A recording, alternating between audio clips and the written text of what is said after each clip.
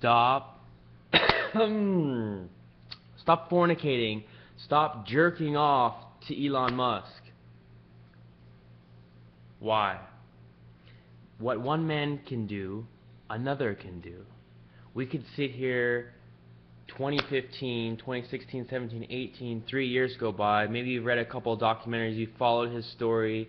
Why not try to just use his life as he used his own mentors, people he looked up to form his life and form his investment approach?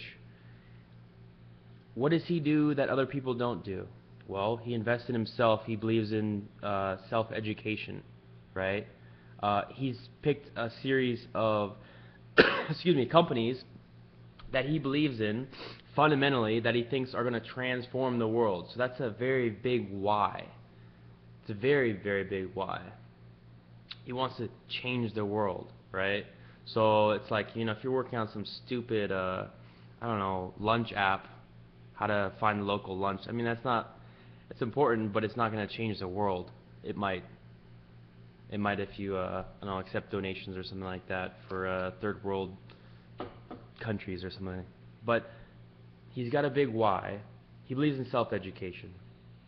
He's a very, very, very, very hard worker. I think he's, from what I've read, he's one of the hardest workers. He's between 3 different companies.